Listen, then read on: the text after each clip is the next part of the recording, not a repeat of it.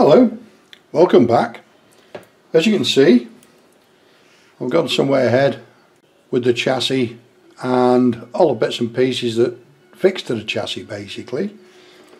As you know, it's a HEMTT, I don't know how you pronounce that, HEMTT, and it's a Trumpeter kit. They seem to have changed the kit. You may remember from the unboxing, oops, that's not quite in film. You may remember from the unboxing that the box said it was 330 odd pieces, parts. Then there was a leaflet on the inside that said it was a new variant, and there were 600 and odd bits. The count of the parts doesn't really matter, but what has happened is they've used some of the old variant and added new parts in to the new variant, which causes a couple of little problems. There's some very small sprues, as I mentioned on the last video, on the unboxing video. There are also two sprues with the chassis rails for the tractor unit. I thought they would be for the trailer, but no, they're for the tractor unit.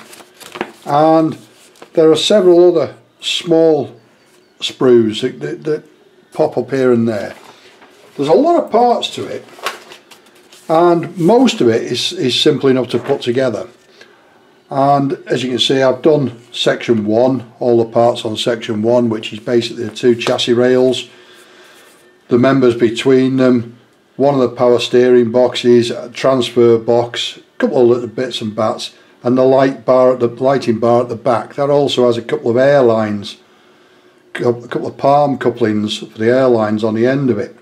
And those two palm couplings are because these chassis rails, I don't think they came from an articulated unit. I think they came from a rigid vehicle built on the same design. But anyway, that's not the problem.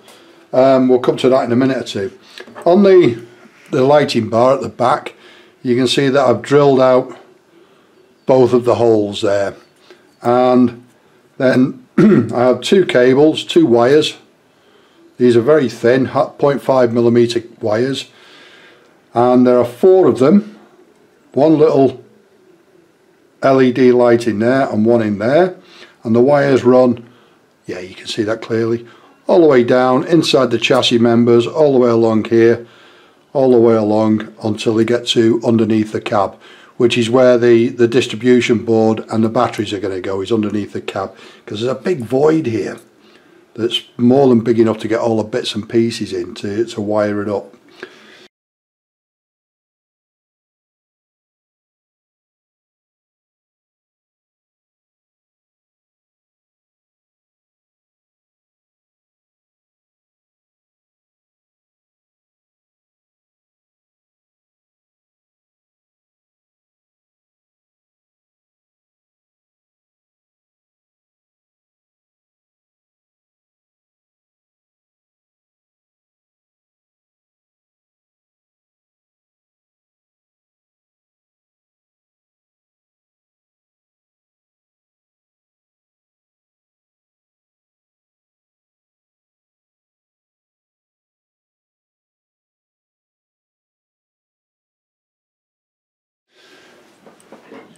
There are, I don't know if this will be of any use to anybody.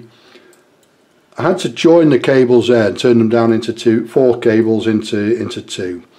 So I used shrink tubes as you would normally use, and as you can see they look quite bulky, so I've positioned them in a place where they'll be underneath other things so you won't actually see them. But I wasn't happy with it anyway, so I did a little bit of research and came up with nail varnish. And basically, apparently, nail varnish is an insulator.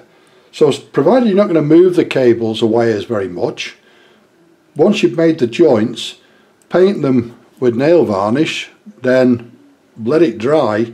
And I've tried it on all sorts of things, and it certainly does. It insulates the wires more than enough. So the 2 ends of those wires there, if I were to can I get that focus? That's better. The two ends of the wires there, as you can see, they're very thin, but once they're joined together and soldered, if I had to paint them then with a little bit of nail varnish, then they're safe. I don't need to put the shrink tubes on them. The only thing is, I've got to make sure my wife doesn't realise that I've pinched some of her nail varnish. Not that I'm scared of her. And that's about where we're up to with the lighting. When I do the rest of the body, I'm not going to put, or I might not put the marker lights on the side, and there are two working lights that go on the they go at the back here on the platform here at the back. So I'll take a look at that. It might be more work than it's worth. I will try to put the marker lights in the cab. There are 5 marker lights in the cab, and the God Bless You 3 in the middle, and the 2 marker lights, 1 on either side, plus the headlights on the front and the 2 orange markers on the front. I'll try and get all of that in. Depends on how much space I've got to get the wiring in. So that's all of that, all of stage 1. Really very easy. Stage 2 is building up the bogies, and as always there's loads of photographs with this. Building up the bogies, as you can imagine, again it's really quite easy, and putting them together. And what I've done is putting them, that's one bogie, the front bogie there, and then the rear bogie is on the next page on section 5. So what I've done is I've gone as far as putting what would be in real life the back of the shoes, the back of the brake shoes on there, so that the wheels, find the front wheel, the wheels will just sit on like so. Okay, and that's about it. I've gone put all the bogies together. What I'm trying to do is get the whole of the chassis together so that I can paint it without having to scrape any paint off to stick things back on again. So both bogies, as I say, fairly easy to put together. The brakes, however, the brake chambers here, here and here on both sides are, to say the least, the instructions are a little bit ambiguous. You've got to put them where you think they'll fit, and that's the best you can do with it. So that's what I've done. I've gone from experience of driving vehicles like this and put the brake chambers where I think they would go. The steering rods, whoops, the steering rods, as you can see, I've set the steering so that it's, when I pose it, it will be, the wheels will be turned out, and I think it looks a little bit more artistic, shall we say, to do that. So I've set it, and that indeed set me a problem. So I've set the wheels so that they are turned to the left, and these tie rods, these two, go on quite easily. From the power steering pumps though, the cylinders for the power steering, the one across here join the 2 power steering cylinders together, no problem. But then when you start putting these 2 on, because you've changed the angle of the wheels, they're a little bit short, and you have to use a little bit of jiggery pokery to get them on. You shouldn't do, because in theory they would turn to any angle, but I'm guessing it's because it's a plastic kit that it didn't quite work out that way. But we got them on the end. What else? Yeah, on the side here, we'll go to the instructions for a second or two. So that's the front bogie, then the rear bogie. Then it says to put fit the bogies to the chassis. Again, easy enough. Don't forget to put your 2 prop shafts in, drive shaft as they're called in some parts of the world. So the 2 prop shafts, don't forget to put them in at the same time as you put the bogie in, otherwise you'll be struggling to have the devil's own job to get them in once the bogies are glued on there. Shock absorbers went on easily enough. There is an anomaly, if you like. This one here, it says C47 opposite C46. Now I read that C47 would go here and C46 would go here. The reality is it's the exact other way round, and I'm guessing it's because of the way people write in China. And as you can see, C46 comes up from the side of the chassis, and C46 comes up from the side of the chassis on the inside. It doesn't show that on the diagram at all. It comes up from the inside, it comes up in a straight line, and then it fits onto, there's a little cutout in the axle there, in the axle. So all the others go to the outside of the chassis except this one. The rest are simple enough. There's a little groove in the end of the axle there, and the piece just slides into it. But that one, if you do it the way it says on the instructions, you're going to be struggling for hours and you'll get nowhere. So this one fits in nice and easily onto the end of the axle, and C47 comes up on the inside and then fits onto the axle itself. So it comes from the inside, whereas all the others come from the outside. You can see them on the outside here and here, and here it's clear that it's going on the outside on those, but they don't tell you where that one goes. Again, cut a little air tank on it, that's no problem at all. I've not built any of the air cleaner or the mud guard, the mud wing, because that's not part of the chassis yet, but it's just getting in the way of the painting. All these little bits I've put onto the chassis. The two torque bars there on the suspension, really very easy to go on. Where are they? At the back. Really very easy to put on in there and in there. On the axle there are two little lugs on the inside of that. Can you see that? Yeah, I think you can. Two little lugs on the inside of that bracket there on both axles, and on the end of the bar is a loop with a hole in it. Brilliant idea. This is never going to move, so you know you're not going to have working suspension on this, but you won't be able to get that bar in with those two lugs on. So I simply cut them off, put the bar in, glued it, job done, go away. So that's that. The A-frame here for the back of the engine. It's a rear engine mounting at the back there, and has a winch, hydraulic pipes for the winch for the spare wheel that come into the engine housing. I'm not sure how that works. I'm guessing that it turns out, in real life, it turns out from there and moves to the side so that you can winch the wheel up and down. I'll investigate that a little bit further because I'm curious. A couple of little hook and eyes to put on there, that's for lifting the whole thing up. It has an engine in it. Now again, it's a bit weird.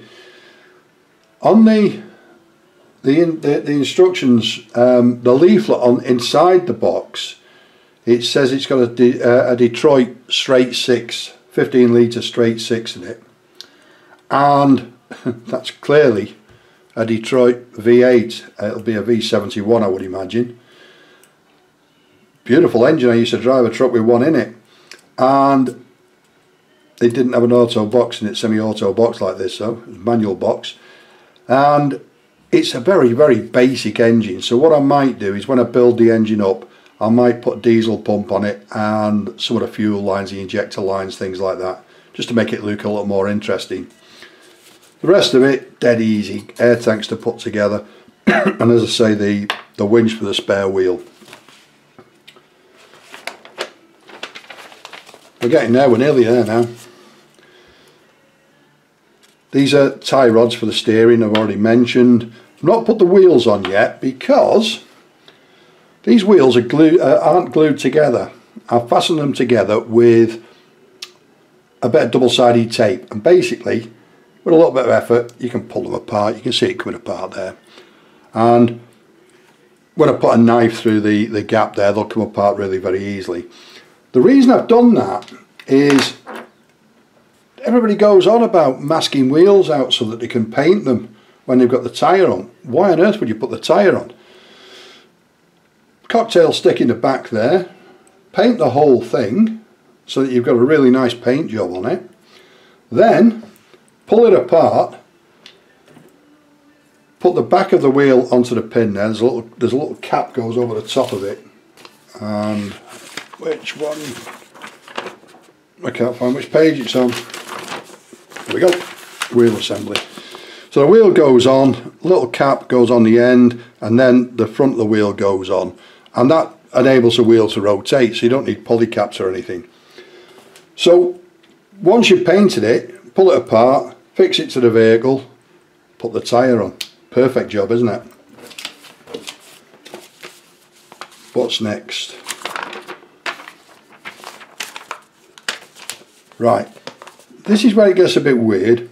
As I say, we've put all these together without any trouble at all.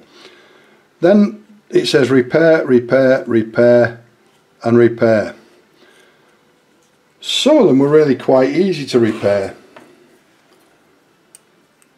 Can you see that? Yeah, the one at the front, a little bit of putty in there, done. The two at the back, again a little bit of putty in there and they've gone away, and a little bit of putty in that one and it's gone away.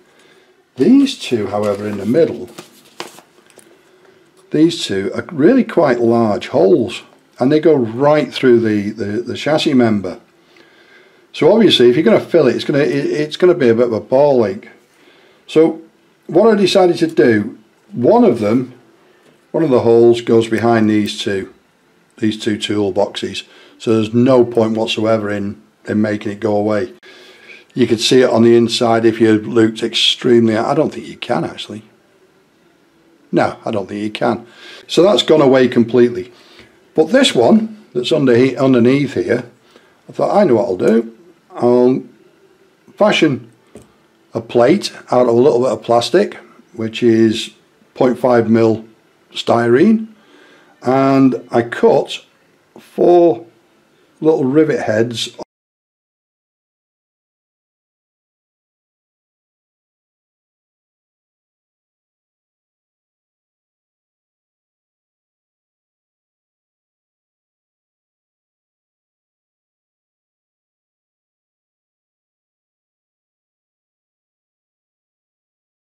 off.